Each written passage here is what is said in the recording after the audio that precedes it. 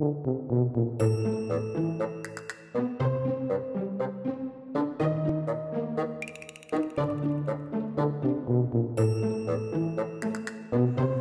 and welcome to On the Table. I'm Corey, and I'm here with Rebecca and Rachel. And today we are going to be talking about the healthy habits of every Christian. But first, I want to kind of get to know you guys even more and ask about one of your habits. So get ready. I'm not ready. The question is, because I want to know, what do you do when you get home from work? Like, everyone has the things that they do every day. So what's the first thing that you do when you get home from work?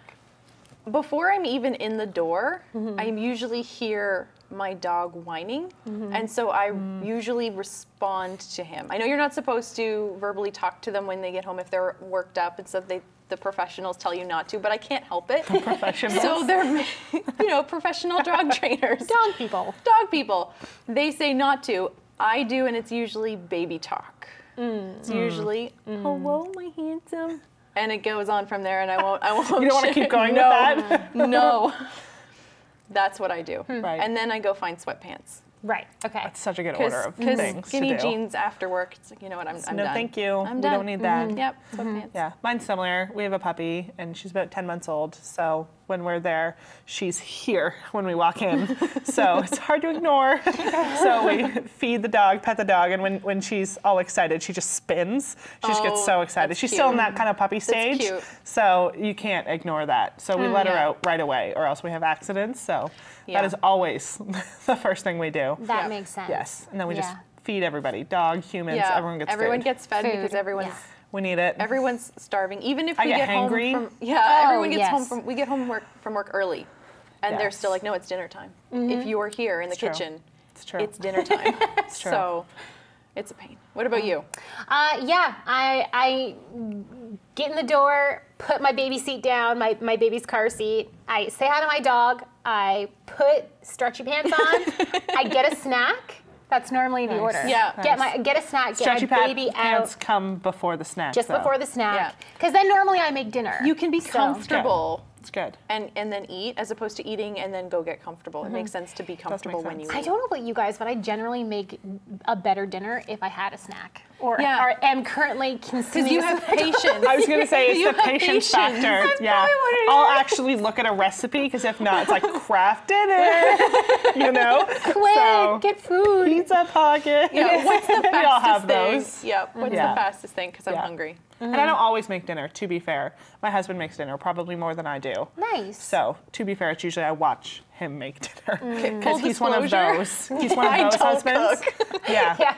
He's a way better cook than I am, Right. and I'm a way better cleaner than he is. So like that's how we that just works. it has to. Yeah, That's that's what we nice. do. Only Yeah. because Andrew really loves cooking, I've pretty much been kicked out of my kitchen. So That's fair. I'm allowed to organize right. it, even though Yeah. he doesn't like my system. It doesn't work for him. So he's slowly winning that argument too, which is really like I'm not letting him know that he's winning because I don't want him to know that he can just. He's gonna know I like now. where my mugs are. Okay, it's just Right. it makes sense to me, but he does all the cooking, so. That's fair. Yeah, But no, he likes that's, it. that's fair. For if he's in there Yeah. a lot. And he he likes making not just cooking regular dinners. He likes to he bakes bread and It's Yeah, fantastic. he gets experimental with it. fancy. Yeah, so That's awesome. nice. his cinnamon bun phase was pretty awesome.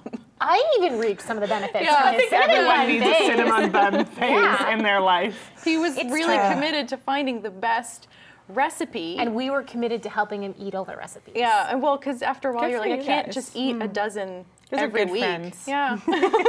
Way to be there. Millions wouldn't, but we were there. We were there for him. Millions wouldn't. Okay. Anyway, we digress. Okay, so little we've bit. talked a little bit about our habits. So our topic on the table today is actually healthy habits of every Christian. Yeah. So in your opinion, what are healthy habits that every Christian should adopt? Yeah. Who wants to go and, first? And to be fair with this, it's other than reading your Bible and praying. Yes. Those are the two obvious We're ones. assuming that Yeah. you already do that. Yeah, and if So- you don't, pause and take 28 days, go make that a habit, and then come back. And we'll can talk see about you other in 28 days after those are established in your life. All right. Well, my first one was I'm a goal setter, so setting spiritual goals. Okay. So That's good. a goal that would draw you closer to the Lord. So and it could be anything. I know it's really broad, but be more faithful for attending services, or start helping out if you don't already, or if you do, how can you be more effective? So like helping out in a ministry, in a church. ministries at church, or however, something that gets you involved in God's work, in God's ministry. But some sort of spiritual goal. Doesn't really matter what it is. It's a great one. Okay. Focusing on goals. Mine, my first one would be having a regular Bible teaching in your life, not just Bible study, but actual Bible teaching. Because I think that so often, like I've seen people who do just have Bible study. You mean outside of church or including It could be in church, it could be outside church, it could be online church, could be Right. other things, but some kind of Bible teaching. Because when you're only studying on your own, I find that theology can just go way off because there's no one challenging you on what you believe. There's no one presenting different options. Different perspective is so important. That's definitely one of them. And I would say if you're not going to church regularly, all three of my points are going to hit on that. But like when you look at the early church too, like Acts 2 verse 42 says, and they're talking about the apostles and their apostles after people who were following them, and they were continually devoting themselves to the apostles' teaching and to fellowship and to the breaking bread and to prayer. So I feel like it's such a thing that the early church did. It's something Jesus did. Jesus went to the synagogue every Sunday. Talks about it in Luke 4 verse 16. It was a custom for him to go to the synagogue. So if Jesus needs Bible teaching, you do too. This is a good point. That's a very good point. Yeah. Yeah. There's definitely something to be said for having other voices in your head when sure. it comes to For the sure. Bible and And like through the internet and stuff, we do have so many other ways you can do it. It doesn't necessarily have to be church, but that's an option that's usually presented and available to you. That's very easy to go to. And even when you are going to church, it's not necessarily going to match up with the pastor's not necessarily going to match up to what you're personally studying at that moment. So it's always really helpful to have like YouTubing a speaker or getting a book that's going along with someone that you're And there reading. is the spiritual gift of teaching. So there are people who do have this, and that's something that if God's given that as a spiritual gift, he's done that for a reason. So let's listen to that. Let's listen and be challenged and grow There's from a lot of good resources now, so There you is. almost don't really have an excuse to not. Yes, I would agree with that one. I think jump in. Okay, so my first one was be self-reflective. So have a moment in your day where you stop and you think about what you've done that day and kind of dissect it. And the reason why I say that is you want to make sure that you're applying what you're reading in the Bible and what you know into your life, and that when you stop and you actually think about conversations that you had, oh, maybe I shouldn't have said that about that person. Maybe that was a little bit too close to gossip, or maybe you outright gossiped that day. But if you don't stop and think about your day, bad habits can really slip in to your life. So that's one way that I have tried to frame my life, is I try to have a moment every day where I'm being self-reflective. I'm thinking of what I did that day, what I said, what I thought, patterns of thinking that I don't like. And as you get used to reflecting on yourself, it'll start happening in the moment. So you'll be in a conversation with someone and you'll say something, and inside your head you'll be like, oh, why did I just say that? What just came out of me? And you can check it right there. You can check it right there and then deal with that later on. So really being good one. self-reflective, I think, is important so that you don't become one of those Christians who doesn't apply the Word of God to your life. Do you have a specific way you self-reflect? Like I know there's some people who keep journals or things like that, or is it just like a shower moment, as they're called sometimes? Mostly shower moments, honestly. It's like shower moments, or if I can't sleep, like right before I go to bed, as I'm like winding down, I think about things. Or when I get up, if my baby's still sleeping, I'll have a cup of coffee and I'll praise Jesus for that. And then exactly, and then kind of move on. Because I love the idea of journaling, but I just have not been disciplined enough to journal. I usually don't stick with it for very long, so I have like periods where I'm like, for a week I journal, and then a year later I journal again. So it's that one's harder for me, but it's not one of my habits, but definitely the self-reflection I have tried to get in that's there. awesome. It's a really good That's one. a good one. Thanks. Okay, I think serving others is my number 2. So because Christ is our example of service, and our service is born from a love of Him, it's important. It's like Matthew 20:28. just as the Son of Man did not come to be served, but to serve and to give his life as a ransom for many. I think it's important to not to get too works-based, but it's important to serve others. James that's all over James. So I would say definitely serving others. And there's various ways to do that through different ministries. And it doesn't even have to be in association with ministries. There's like just day-to-day people in your life that you see. How can you serve them as part of your outreach or witness of the Lord? Well, that's totally important to change your perspective on people because, you know, to emulate Christ, which is what we're trying to do, to be more like God, he didn't consider, that's in Colossians, he didn't consider himself his great position. You know, he forfeited his great position to come and to serve humanity and to put others' needs above his own. And so, I mean. And that's our job too. So that's a really good practice on, okay, no, I'm going to practice doing what Jesus said. And putting others before myself. Yeah, and especially if you have someone that you're mad at, you can't really deal with. I feel like the best way to combat that is if you're trying to find a way to serve them, you just can't be mad at them anymore after that. Once you pray for them and start serving them in some kind of area, then that's going to like crumble. It's going to go away so fast. I feel like that's such a big thing too. Totally. Totally. Yeah. My next one is still church related. Yay, themes. But mine would be fellowshipping with other believers. I know fellowship can be a big word that we don't use, but getting together with other people, like-minded people, who can also challenge you on your faith and what you believe.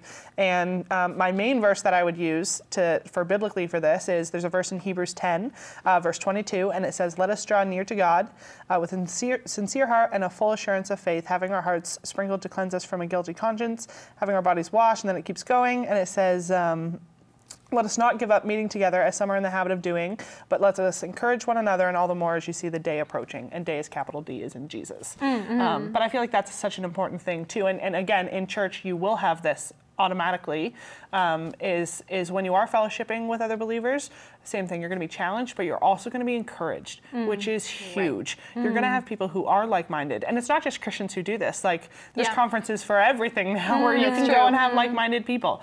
But Christ does this, and we see it with the disciples, we see it with so many different things, where they would gather together for this and have fellowship with believers and challenge each other, encourage each other, use gifts together, all kinds of things, minister together. And I feel like that's something, again, that we just need to make sure that we're having, especially in an internet culture that we live in. Totally. Because so much of it is click, click, click, click, click, only on our phones. It needs to also be in person. Put the phones down for a little while and talk. If you're not that you can't. You know, and I think too, I just like want to add a caveat to this because I totally agree with what you're saying. But also, I think a lot of people have this fallacy where like-minded people means you agree on everything. No. Yes. And you totally don't. No, and you so don't. a lot of people walk away from a church gathering or like somewhere where they've talked about God, and they feel like angry and they feel discouraged because people have different ideas about God than they do. But it's the way that you look at that too. People, you know, if you've walked away from a really intense conversation about God and you both really care at that point. Even if you disagree, you both really care. And that's something that is tremendously encouraging. That there's other people out there that care just as much as you do so that you can have that conversation. Exactly. Yeah, totally. And it talks about in Romans and Corinthians, it talks about the body of Christ too. And I feel like that's a huge point with this too, because that's sort of how church functions, is with different parts. Feet, hands, everything else that you've got going on. Everyone has a different role. You need to fellowship for that to happen, exactly. And it might mean that, you know, I have a strength in one area, you might have a strength in a totally different area, and you might have a strength in a completely different area again. But bring that all together, and that's when you can minister properly. And again, it doesn't mean you agree on every single issue. In fact, I would encourage you to find people you don't agree with every issue on. That challenge where iron does sharpen iron. You need to have that. It's a really important thing. My second one was similar to yours, Rachel, because yours was serving people, but mine is praying for people who bug you. And that's a really good one. This is something that my Nana and my mom stuck to me when I was a teenager. Because, you know, teenage girls, we talk to our moms. I have a really close relationship with my mom and with my Nana. And I would go and I would start to complain. And they'd just go, they'd let me complain. And then they'd go, well, have you been praying for that person? It's so annoying. Punch them in the face when for you that. just want to complain, right? You just want to complain, and I don't want to pray for them. I don't want to spend time thinking about them unless it's negatively. Yeah, you want at that Positively. moment. I wanted my mom to just be like, that person sounds awful. Yeah. You're right. You don't have to right. be friends with them. Yeah. You're totally You're better justified. than that. Yeah, you want to but hear that's that. not what they said. No. They said you have to pray for people who bug you because, and the principle being that God loves that person as much as He loves you. Jesus Christ died for their sins, and He thought of them and created them. Yeah. So you have no right to stay in your annoyance with them and stay in your anger. So it cultivates a love for people and a concern for people that may not naturally be there because we all have different personalities that naturally grind. Yeah, we don't all You agree. don't naturally love everyone? Well, I would like to say yes, but then I'd be lying, and that's not a healthy habit. So, No, that's a really good one. And it's a good a really point, good too, one. because prayer does change your perspective. It When does. you start It spending does. time actively praying for people, whether you already like them or not, your perspective on them changes and your heart grows for them. And that's where I think a lot of problems in the world could be solved, is if we just started lifting each other up and praying for one another and actually starting to care about one another instead of just going, well, I don't like them, they're just terrible people. Yes. Because that's not necessarily true. Yeah. And they Everyone probably think comes that from about you as somewhere. well. Yeah. So that's a good one. Yeah. And my last one is cultivate talents in others. So mentorship. Okay. I think it's important. Big word. Drop that. Just leave that there. Let it marinate. To be and to do as well. I think it's important and we see this a lot within the church with generations. There are a lot of people, younger people, who look up to the older generations as mentors, and then those, as we become the older generations, to also mentor. But it seems that I find a lot of people that I respect have mentors, but also are mentors. It's not something that you are one or you do one. You can do both at the same time, because we all need to have that input into each other's lives, but also from others' lives. So like caring enough to get someone else's Yeah. opinion and trust and help, and then also caring enough about someone else to do the same. to do the same, Yeah. and to be that trustworthy person that they can come to. And frankly, it's a lot of work. It's a lot of work to spend a lot of excuse me, time. that much time and effort into somebody's life, but it's really important.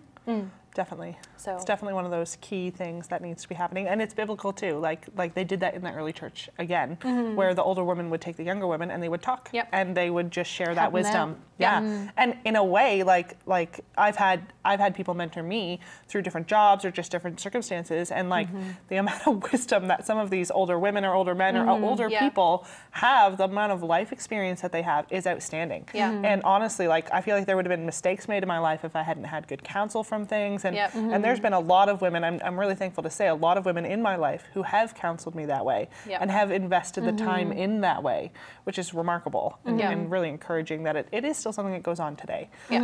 Yeah, totally. Cool. My next point was regularly using your spiritual gifts to minister to others. So sort of similar. Mine would be specifically in the church. And just kind of sticking with my theme is in the church. Like one of the reasons I think we have a huge movement in today's day and age, and I'd say especially people my generation, where we like online church. Oh, yes. And One not gonna step lie, removed. There is a barrier there. You are on a screen. I'm not in the screen. Pajamas. Breakfast in bed, yes. So I'm not going to say that there's nothing's going for that, but there's a couple things against it. So one of the verses that I wanted to use for this is 1 Peter 4, verse 10, where it says, each one should use whatever gifts he has received to serve others, faithfully administering God's grace in its various forms. And I think it's pretty clear, God does give us spiritual gifts, men and women, and we are supposed to use that to support others. And I would say it's something that actually I feel is lacking in the church right now. Yeah. I feel like it's one of those things where when you are in a church, it's the same like 10 people running everything. And I think that can be such a difficult thing. And I think that's why when you do an online church, sure, you're getting something from that, but a lot of God's blessing comes from when you give to that as well. Yeah. And I know, like, from having taught discipleship class or doing kids church or whatever it is, you learn so much yourself from having to do Yeah. that, having to do the research to teach, having to have the patience to Yeah. deal with kids as they scream Yeah. at you and throw balls, things like that. I think that's one of those things that God blesses you so much when you listen to him in that area of your life that it's absolutely a habit you want to have. So like all three of the things that I was talking about, if you go to church regularly, it's one of those things that you're going to be amazed the blessing that comes from that, Yeah. from going to Yeah. a Bible-believing church, from how much your faith is going to grow from that. Because when Yeah. you do just have an online church or a podcast or something that you're listening to, and that's really where you're only getting it, you don't have that direct interaction and challenge. Yeah. Like Yeah. if I watch something and I'm like, oh my goodness, like they just presented that in the best way ever, and then I go talk to someone about it, someone can say like something that's even less convincing, but since it's face-to-face interaction, it comes across differently. Yes. Right? And I think that's one of the important things to be doing as Christians and to invest in people. Yes. And when you do have administrative skills or encouraging skills or whatever it is, it's important to use those Yes. for Yeah. Christ. We're meant to be engaged, and we're Absolutely. created We're social as beings. relational. Yeah. Yes, yeah, and Totally. without that, engagement, Yeah. you're not working at full capacity. And I know one of the things I always hear against churches is, well, how can I go to church? Like everyone judges me so often. And I know that's Right. a huge one. Humans, I've experienced yeah, it. Like that's people. it sucks. Yeah. But it's people are people. And Yeah. honestly, you're going to grow from those experiences. So Yeah. again, You are. it might not be such a bad thing to put yourself in situations where you are going to be a bit vulnerable. It's going to be a bit tough. Go to the church greeters. They're always so nice. But This is true. Start with Right? them. Safe Start zone. that. It's a safe zone, and it might take you some time to find a church, but you do Yeah. want to do Yeah. that and have that habit in your life of going and being encouraged. You're going to be amazed what you see out of that. It's not okay to live your life in like the internet bubble though. Mm-hmm. Like Yeah. the internet is such a wonderful tool, but we I think our culture is losing something about face to face in a lot of, not just church, in a lot of circles. And I mean, the internet was a great addition for Sunday services if you're homesick. Yeah. And you're like, you know what? I can't get to church because I Or don't if want to you're in a spread. remote area. Or if you're in a remote Yes. area, it's really great for that extra. So and or for disabilities, for anything where you can't get to a church regularly, Yes. that's great. It's amazing. But it's really important to physically be there, to have that Yes. face to face, because there's an accountability that comes with that. There's just so many things that we're losing, and Yeah. I think our next generation is going to see some Yeah. strange challenges because we're losing that ability Right. to connect with each Yeah. other in Yeah. a way that is really important to keep. Yeah. So, Definitely. Definitely. Okay, so my last point here, last habit was application challenges. So you. What is that? Corey, do tell. This is something that I've done in my own life. So it's you choose something to work on for a time, and it's Okay. So I'll give you an example. One month I decided, it was actually for a couple months, that I was not allowed to defend myself. In any situation that I got in, I wasn't Okay. allowed to defend myself. To what end?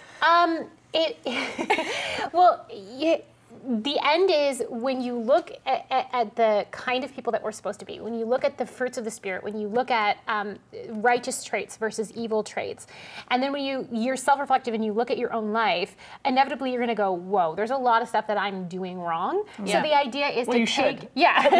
You should. You should, that's true. If you don't, maybe that's where you should start. Your first application with challenge that. should be look for flaws, Look for flaws. So once you found a flaw, for me personally, I recognized that I was being very reactive in certain circumstances where I would feel as if someone was attacking my well-being or something, like at work or something. everything's personal. Everything became personal. I was like, okay, no, I'm not allowed to defend myself. I just have to be really easygoing. I just have to talk about the truth. No It's a self-defense. good discipline. Yes, Challenge, and for it sure. ended up really showing me a lot about who I was and about why I was doing the things that I was doing, and it gave me new insights. Right. I was able to go, okay, God, I need strength in this area. This is where Yeah. I need help. This is where I need to rebuild part of my life.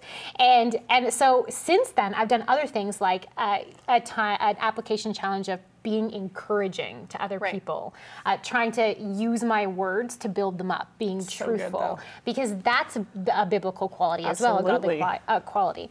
Listening to people first. Everyone's always like, if you have nothing to say, don't say it, or listen Right. first, speak later. Yes. It's so true. And so I use that as another application challenge. And you know, you shouldn't tell anyone that you're doing it. You should just do it, and then Because otherwise they're going to call you out on it. they're gonna call you out on It's going to it. be so much worse. Yeah, and this should just be a you and God thing. Yeah. I think It's for personal growth. Yes. is.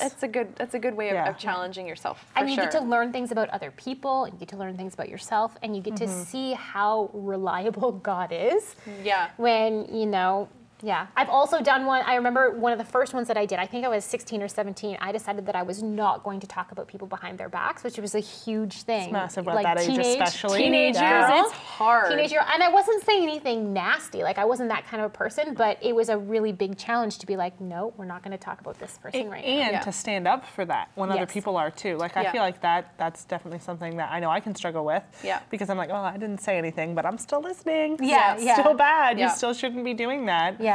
So, for sure. It's So- a really good one. Application It's a really challenges. good one. That's really Yes. good. Thanks. I think a lot of it came from like growing up and going to the different youth groups and stuff and hearing the pastors really challenge you and being like, are you Yeah. applying this to your life? And I remember me going, I don't know if I am. Yeah. Yeah. And so And not this just was one reading. way. Yeah. Yeah. Not just to- reading the Bible, but applying it. Yeah. It's Yeah. huge. That's really good. Yeah. Anyone have anything else? Any closing statements? We're good? Nope, I So think each that's- chose that's 3 it. healthy habits. All right, awesome. Well, I hope that you've enjoyed our discussion today, and I hope you join us next time on the Table.